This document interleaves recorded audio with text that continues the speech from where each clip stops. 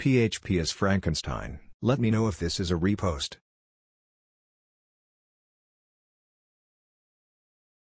Someone I knew said PHP was dead and a few years later he was working as a PHP dev lol. Why would you learn Angular as a response to a change in server-side languages? Here O'Brien was removed. This is what happens when you mess with a perfectly good name to make it sound fancier. Me 15 years ago, the day PHP actually dies is the day I can no longer find work. JavaScript new day new framework. PHP snorts cocaine and punches a lion. Who was using Next.js in 2016?